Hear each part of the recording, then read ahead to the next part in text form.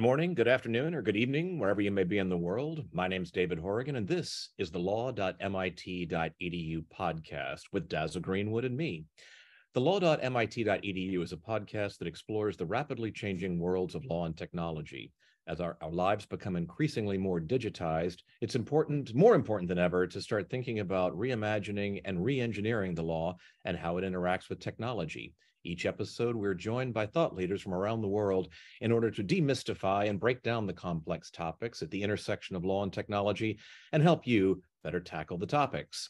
Now, of course, a gentleman who needs no introduction, our partner here at the law.MIT.edu is in fact the executive director, our good friend, Daza Greenwood. Daza, what's up for today and what's our topic?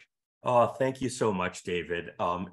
The topic today is one near and dear to my heart, and actually that has captured the focus of the entire law.MIT.edu research team and also our publication, MIT Computational Law Report, and that is none other than generative AI for law. And we're going to do a deep dive into one of the key implications of what does it mean to successfully use this technology when you're practicing law. But, I don't want any spoilers yet at this point. We're just introducing ourselves. And so that's who I am. That's what I'm doing here. And Dave, take us to the next step.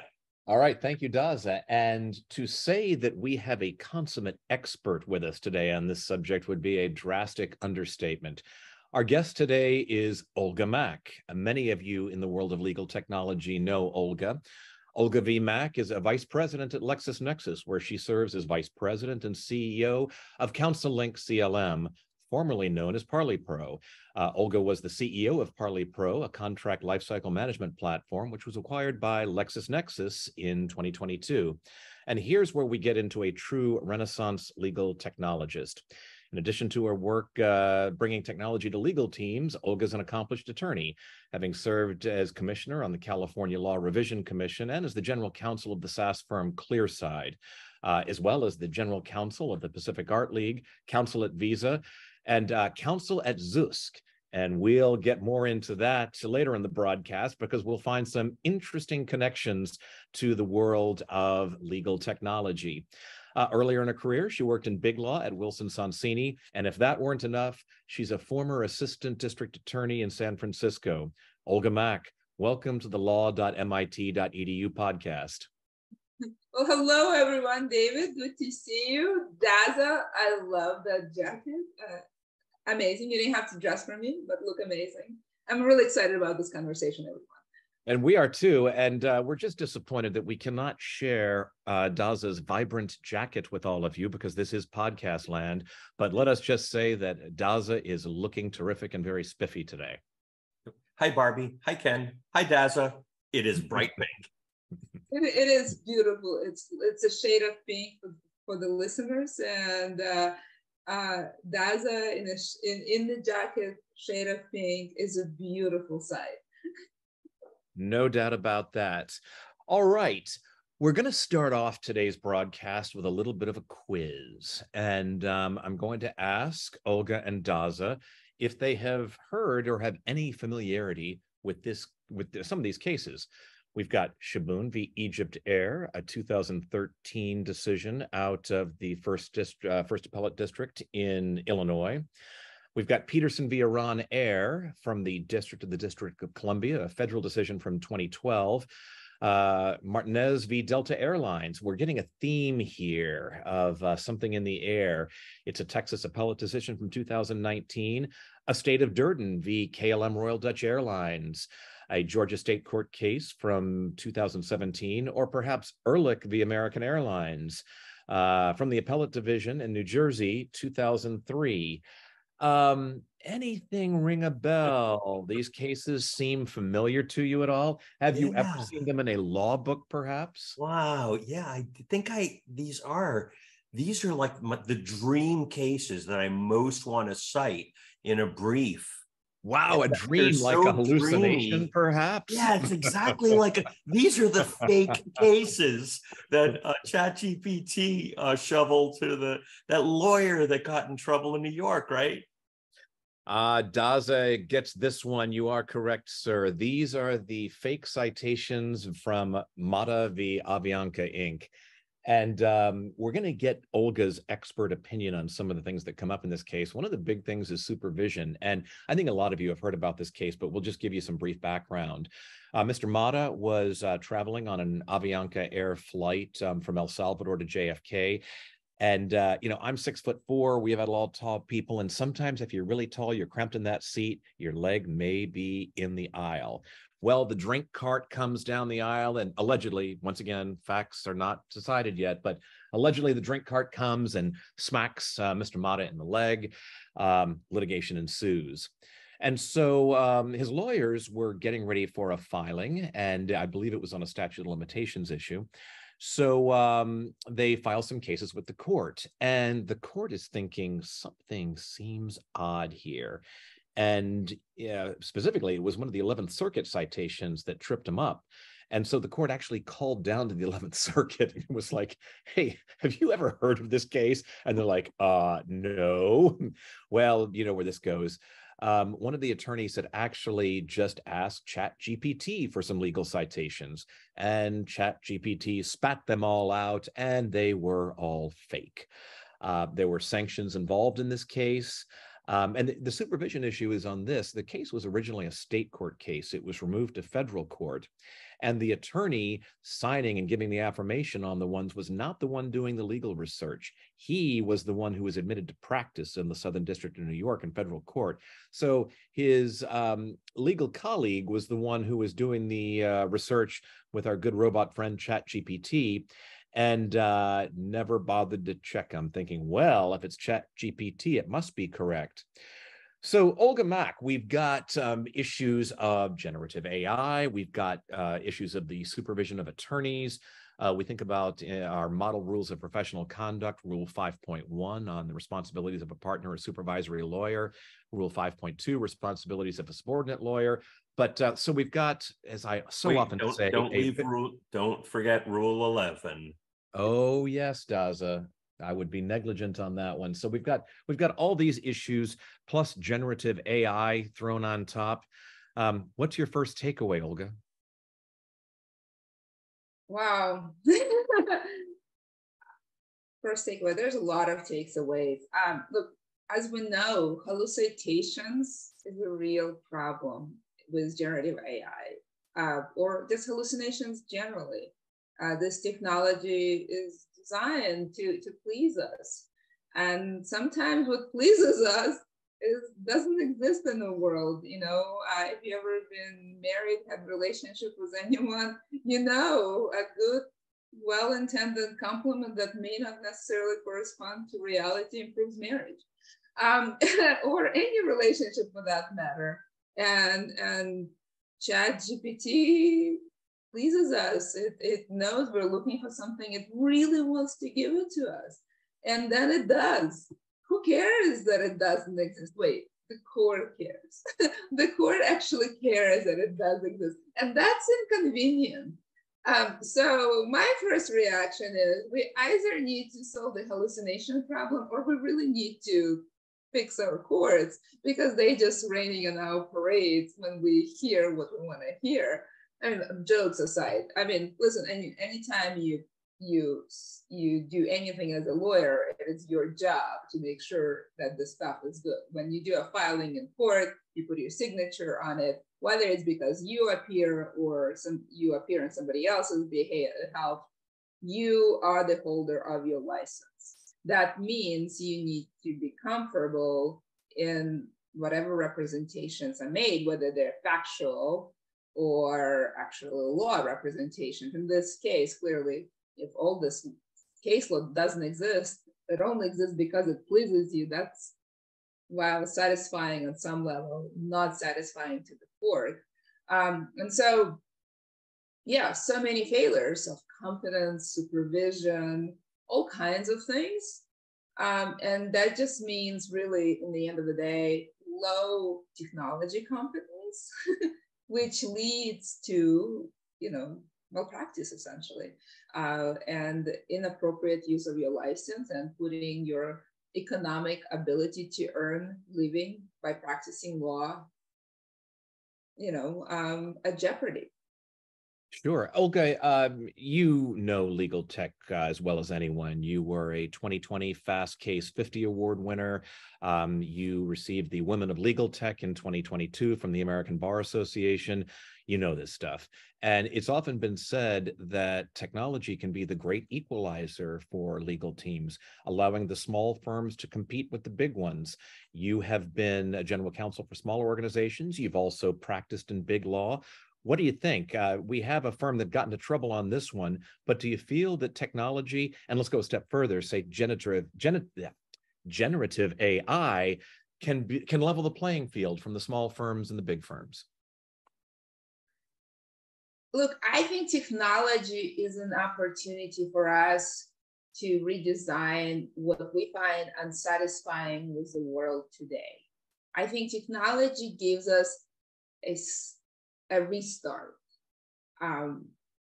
Just kind of like what you have with a computer. Every time it does wonky things, you push, you basically restart it. I think that's what technology allows us to do. There's a lot of things that are unfair, unjust, including the fact that, smaller players don't always have an opportunity to have an impact. For example, smaller law firms. And I absolutely agree that something like generative AI technology can give unrepresented player or smaller player or newcomer a seat at the table, a shot in the game.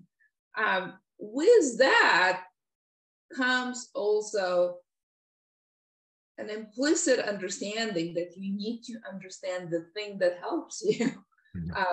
Sure. With that right comes a massive responsibility because technology, and I feel like I say it all the time now, is a sharp knife. It could be used to cure, and it could be used to kill. And the difference is going to be that delta is going to be a knowledgeable operator. A person or a collection of people are more likely to do good with a sharp tool if they are trained operators who have an analytical framework of getting from point A to point B, have a definition of success, and who possibly have done it before. And if you have none of that, then you are lost. And you may be misusing the tool, you may be in danger to yourself, in danger to others, and you can be, with this tool, in danger to society at large. Because this tool actually allows you to mislead, for example, at scale. And that could be very damaging. That's why this tool specifically, generative AI, could solve a lot of things, but could also be that knife that kills. Great analogy. As unfortunate as the end result may be, let's take it a step further. And Daza, it'd be great to get you in on this as well. A lot has been said about the invasion of the robots. We've talked about the level of the playing field, but and we talked about maybe it can level the playing field, but is there really the concern that it's going to take people's jobs? We have the strike right now going on with the writers and the actors in Hollywood. We have a lot of people in the legal community concerned about, boy, is this going to take all our jobs? Do you think, both of you, do you think it's more of a tool to help, or do you think there's a legitimate concern that we're all going to be working for the robots pretty soon or not have any jobs? Wow. Well, I did want to pop in on that, and also to maybe deepen the question a little bit for Olga. But to me, just the framing around the Meta case, I think is so intriguing, because, and the reason I mentioned Rule 11 is the fundamental obligation is to practice law competently, which means, checking cites, ensuring that the legal arguments are in the best interests of your client, et cetera, et cetera. And Rule 11 codifies that obligation for filings or representations to a court, that among other things, that you've done your job, you've got some due diligence, you have an evidentiary basis for the assertions that you're making in the first instance. But I think this is so fascinating precisely because, well, so just on that one, I'll stick on that for 1 second, and then I want to really talk about supervision primarily. But to me, that seems like that's another way of saying there's a critical role for a human with respect to the use of generative AI, which is competently, expertly, diligently reviewing, assessing, evaluating, critiquing and correcting or outright rejecting the outputs of generative AI. That is the essence of practicing law. And it's so interesting because of the duty of supervision, I feel like plays out in multiple ways here, in terms of like the lawyer job preservation like act of 2024 and beyond. It seems like it's not merely supervising, or I guess it's a question, is it just supervising people who are using generative AI, or does the duty of supervision have its own valence with respect to supervising the tool and the process itself? So I guess I'd love to learn more about that. But all of this, whoever's doing the due diligence in the law practice, whoever's doing the supervision, these are all human beings. And so I do feel like we're not replacing humans. We're supercharging humans with the technology, and we're further honing and applying our duties in light of the technology. But that raises these open questions. It's new technology. How do we apply them? And I'd love to dig much more deeply into this human role of supervision and how that plays out in all the various ways that this technology is going to be used. What do you think, Olga? Look, duty of supervision, I've done recently quite a lot of research and thinking about it. A couple of things. It's not unique to lawyers, first of all. Other professions have it either codified or as a matter of practice. That's observation number one. Observation number two, it is also not unique to United States lawyers. It pretty much, one way or another, exists in most democracies and most places where you see lawyers. So it's a pretty universal duty, really, one way or another. And then observation three, what I find is that what it means is actually a point in time question. It started sort of with this sort of traditional apprenticeship model, which used to exist in every part of human society, from artists to lawyers, to publishers, to whatever. It sort of started with today. It includes things like ensuring work quality, promoting ethical conduct, providing training, managing cases, maintaining client community. That includes all kinds of stuff. But it changed over time. It changed over time from something you watch me do it and then you can do the same, to something more like, let me show you best practices. Here's how to deal with privacy issues and ethical concerns. And I think where it is evolving into something much more comprehensive that includes things like supervising technology. We're moving away from supervision, meaning you train to be a lawyer, because we now have law schools, really, and we have bar exam that kind of like takes care of a lot of this like early apprenticeship stuff. Now it's sort of in the beginning of your career, just to make sure that you like don't get, you don't sink in the pool completely.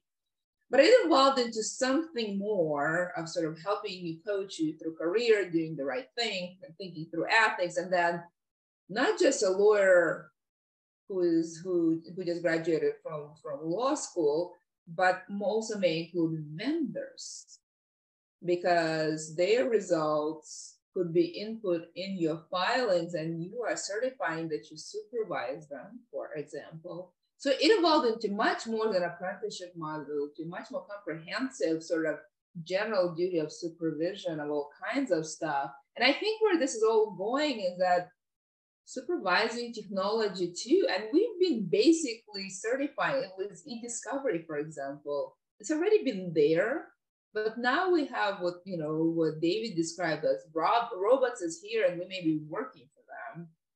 I'm not sure if this is where we're going. Robots will still be working for us for quite a while, and it will be our duty, according to model rules, to supervise them. I'm pretty sure that is not a stretch of the rules we have today.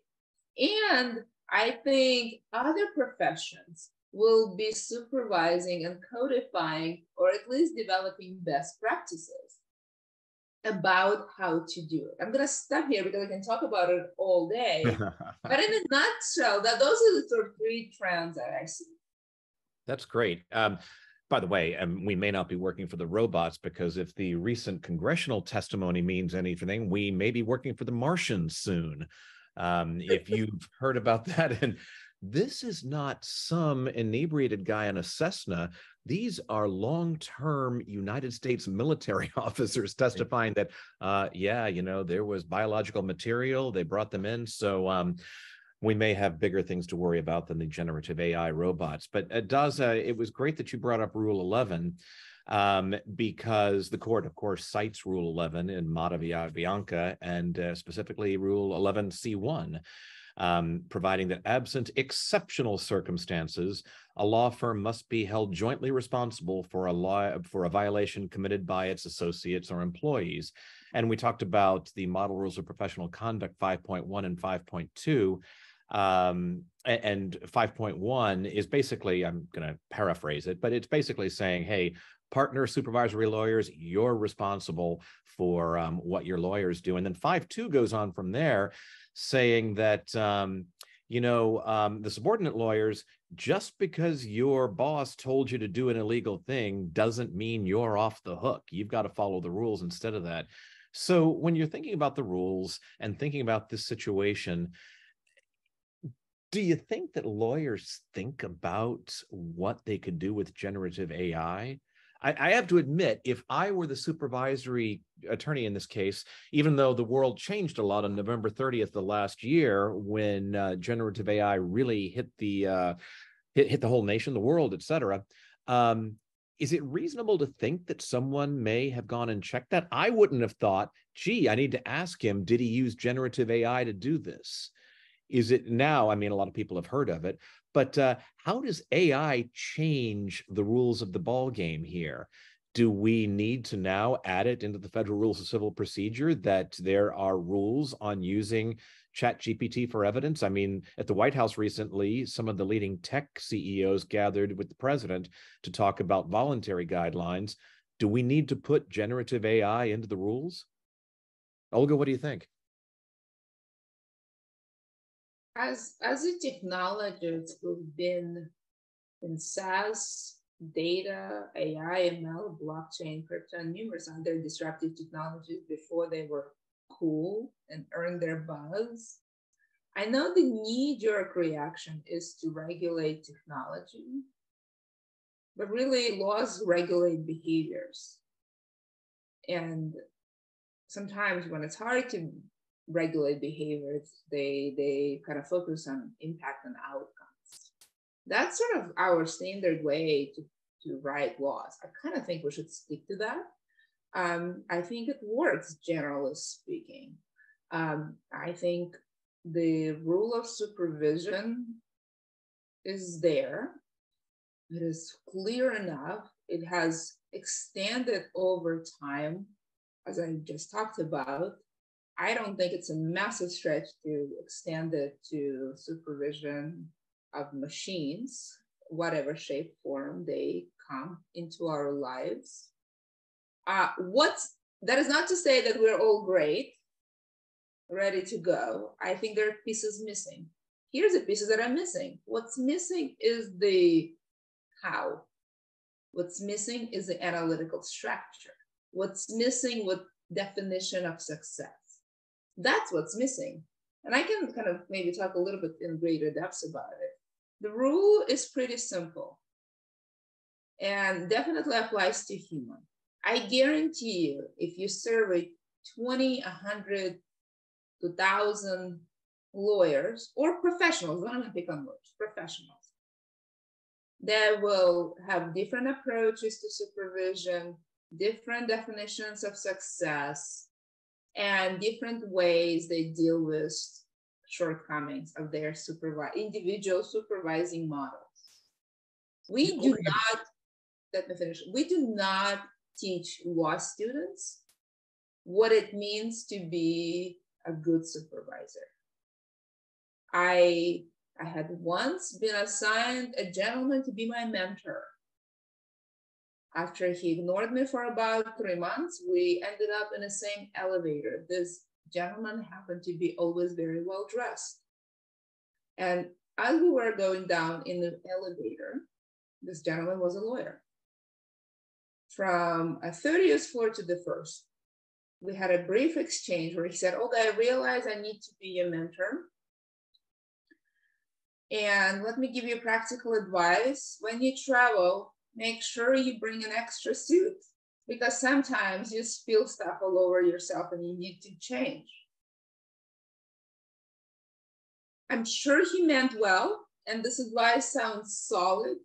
And in his mind, he checked the box of mentoring me. I can tell you, as a junior lawyer, I got off that elevator confused. Confused whether he thinks my suit was not up to par, whether he thinks I'm a slob because I'm likely to spill stuff all over myself, whether he thinks I don't know how to pack, and generally felt that the excitement about this senior lawyer mentoring me would extend to something more exciting, like how I practice law. But in his mind, this was very practical and useful, and he meant well. And I think we're both right. We just operate from a different intellectual space of what it means to be a supervisor and a mentor, and what's helpful to a junior lawyer. And I think, and it's an extreme example, right? But if people do not have a shared definition of success of supervision, they have no analytical framework of what it means to, how to do it, and they absolutely don't have a way to measure whether they're doing a good job. That's with people. That's before we get to machines. Now, when you add AI on top of the fact that we already don't know what we're doing, then it's hard. The problem is not the law, it's operationalizing the next steps, envisioning success, and measuring results.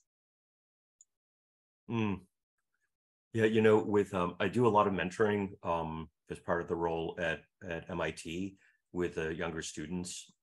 And it's so important to tune the mentoring to the mentee, to the person you're talking to, and to really understand them. I'm sorry that happened to you.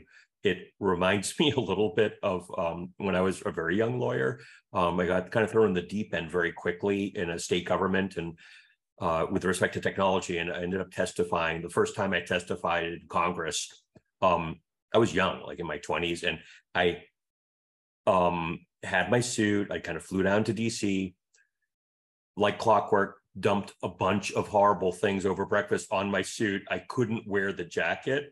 I did have an extra shirt, which I put on, and then the staff wouldn't allow me to get onto the Senate committee room not wearing a jacket. I had a tie, but they were like, you can't do it. I think it's relaxed. So they ended up finding a jacket for me that was like, I don't know, 5 sizes too small. It looked like one of those monkeys with the crank or something. It was horrible. But, in my case, as someone who apparently was a slob, like that actually could have been good advice to me, but you have to tune the advice to the person. It has to be meaningful. You can't just check a box. And you're right, we have so far to go with what does it mean to mentor? What does supervision mean?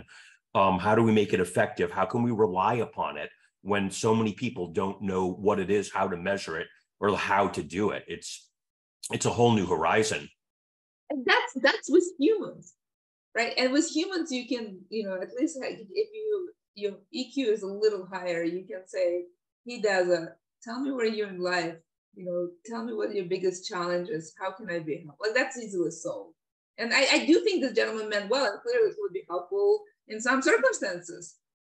But with machine, you really need to have an approach. You need to have a definition of success, and you need to be able to deal with setbacks. And today, we basically telling lawyers, you have a rule, you have a duty, go do it, do a good job. If you fail, you may be disbarred, and your economic right to make a living as a lawyer that you worked so hard may be lost. Good luck. May the odds be in your favor. Right. Which brings us up to what you said in the end of your statement is what's missing is how. We have the rules. The rules are pretty well adapted, are capable of being applied to different circumstances and new technologies, but we're not born knowing this stuff. The technology is new. And I feel like I'd be remiss if I didn't mention that Olga is also an esteemed member of the law.MIT.edu task force on the use of generative AI for law practice, and which has recently published principles and guidelines to help us begin to put meat on the bones for how to apply our existing rules of professional responsibility to the use of generative AI. And one of those rules is, I think the principle 7 is supervision.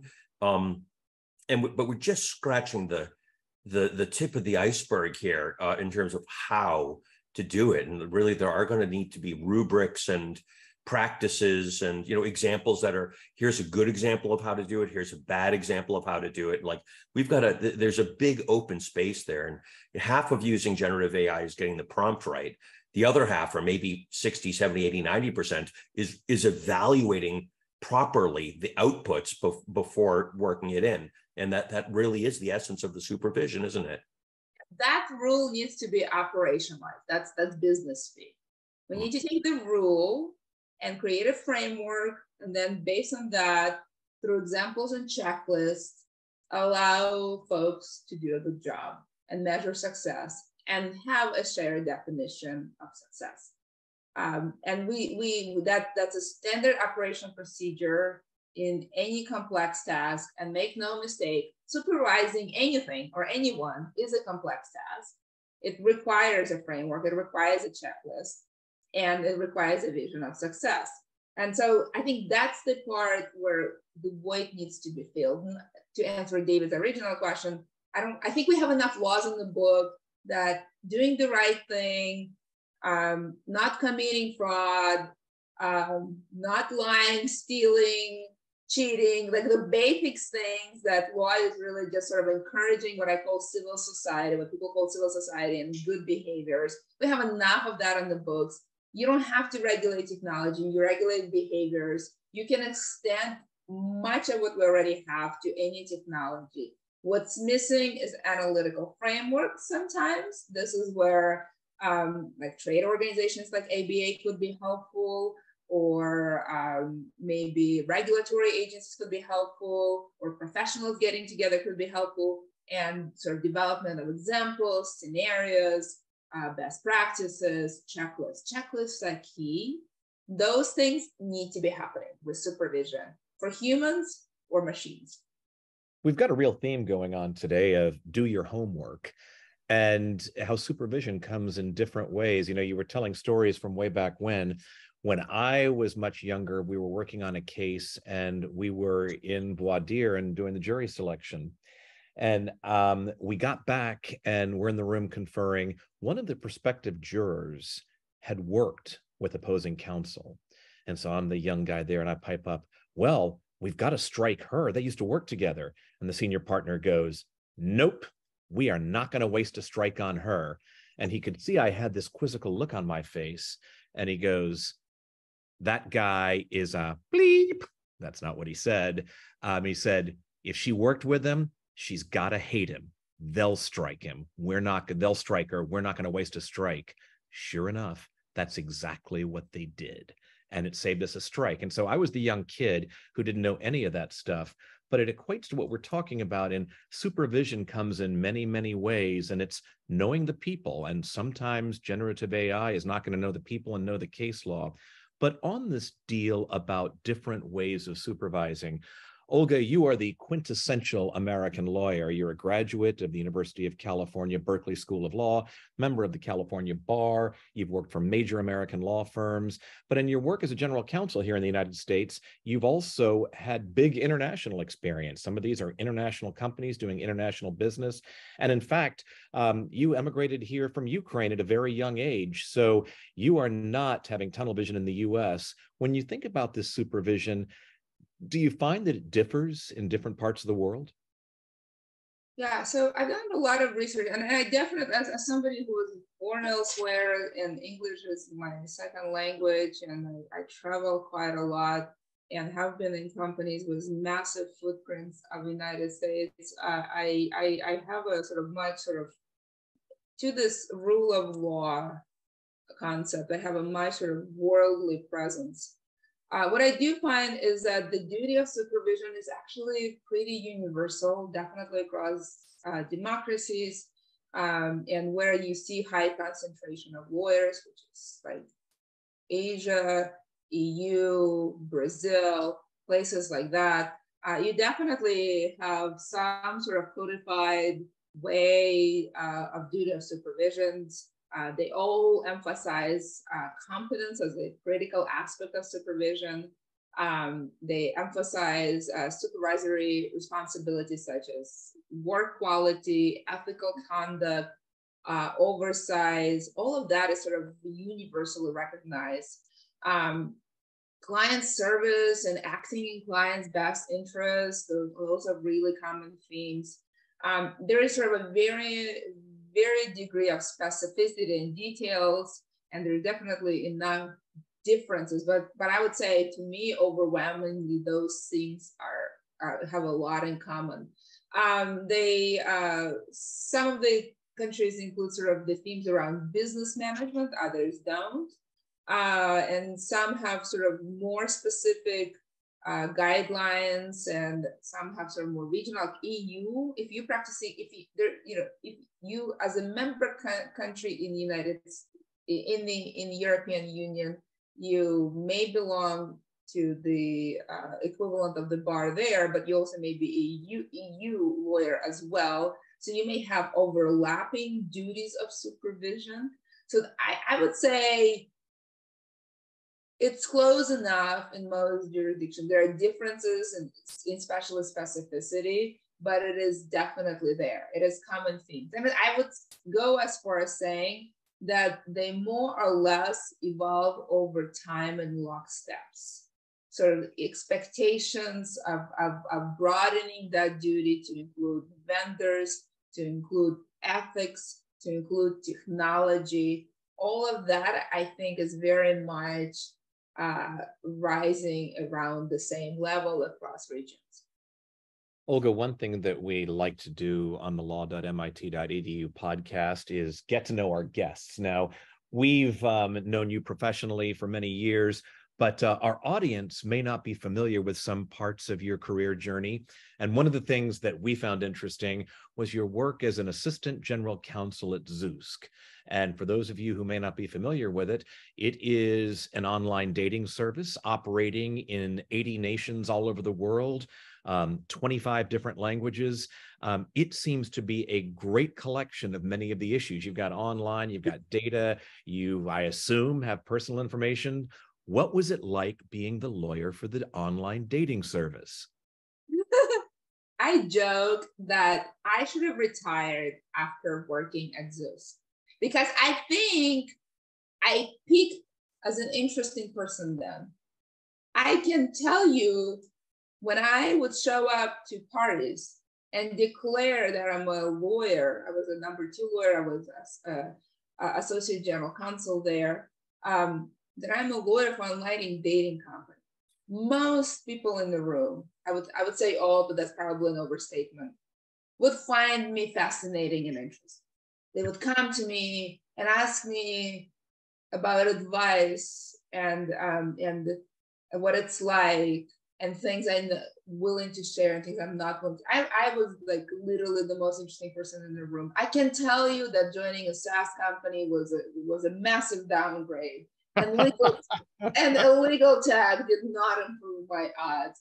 And so it was a really fascinating place to work, because it's really something, I find that love is a relatable thing to everyone. We all, one way or another, had an adventure in love, whether it's a successful adventure, or the one that taught us a lesson, or the one that allowed us to grow. Whatever that thing was, we all felt it deeply and strongly. And so finding a lawyer who helps people fall in love is a deeply fascinating thing.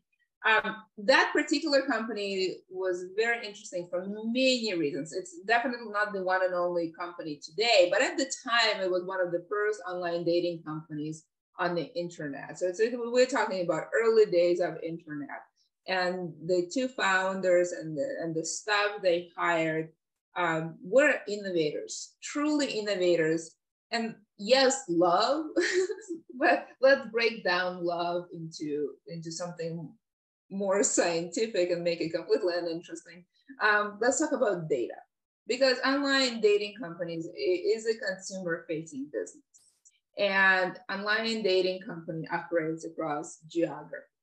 And for online dating company to be successful, you have to basically rely on data one way or another for at least two things. One, marketing, because that's how you acquire users. And two, product development, because you need to figure out, what makes people fall in love and be interested and go on the first date, and ultimately, figure out a way to make that relationship successful. So, behind the heart, there's data. And to me, that business, if you take all these sort of jokes aside, was very interesting, because I see any online dating company, or including Zeus, as essentially a data company. We had a lot of data scientists on the team. I was advising various uses of data at the time where CCPA was developing and GDPR was in its infancy. And it's actually not all that different from the time we have today with AI. When you have a void in laws and practices, best practices, you have a delta between law and the right thing to do. And depending who you talk to, that delta could be big or small. And your job as in-house lawyer or risk professional, any kind, is really to have sophisticated conversations about that. Because what you know for sure is that the void will be filled with an increasing number of regulations.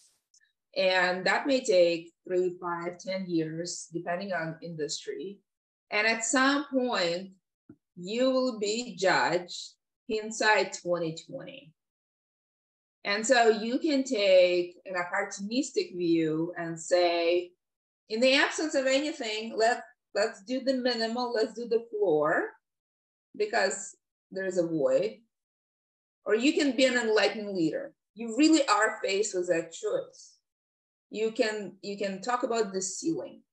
You can talk about what is the right thing to do, what kind of world you and your children should be living in. If somebody handled data like this for you, how would you want them to behave? Would that look good on internet or newspaper? All of those conversations, and really kind of figure out what the delta is, and how close to the ceiling or floor, what is the consciousness of your organization. And I really enjoyed that job because for that reason. In the context of a dating company, not only is it a data company, it's a data company that collects a lot of information. And we're not just talking about names, like cards, numbers, locations. We're talking about intimate things that you may not even share with people in your life that you're close to, like your parents. Like, for example, it's not unusual for online dating company to collect whether you have STDs, your sexual orientation, all kinds of stuff that not on your LinkedIn that your parents may or may not know. Hey, your spouse may or may not know. All kinds of stuff that is very just private. And so it was really interesting for me, as I consider myself a privacy professional. To me, that's being part of technology lawyer, and thinking through the issues of doing the right thing, sort of the ethics of it, was very interesting. And we are facing exactly the same challenges today with AI. While we do have enough laws in the books, things like ethical considerations, thinking about impact of what you're developing in AI, those are not codified just yet. And so many companies developing AI today are forced to think about what is the right thing to do, which I think, David mentioning that OpenAI and other players went to Congress and asking for it, that's one approach to do it. But also, you can engage in that exercise with competent counsel. And I guarantee you, you may not get everything exactly right that's going to happen in the future, but I guarantee you that if you get technologists, lawyers, business professionals in the room who are competent and who have consciousness and want to build a good world, I guarantee you, you will end up with really good outcome. Maybe not exactly right, but pretty close. A call for lawyers with a conscience, as well as experience on the much more entertaining world of being a lawyer to help people fall in love. Olga V. Mack, Vice President and CEO of CounselLink CLM, Renaissance lawyer, former law enforcement official, former general counsel of a couple of firms. It has been a real pleasure having you here today, and thank you for your insights on generative AI. And as this thing concludes, I hope you'll come back and join us. And Daza, as usual, would you like to close us out? I would love to, and I want to second that. Thank you so much for sharing your time so generously and your insights and admonitions, Olga. And this is what makes David and I and law.MIT.edu want to do the podcast, this kind of substantive and I'd say entertaining programming. And so we hope that you will join us again for our next episode of this podcast. And until then, we look forward to seeing you at law.MIT.edu.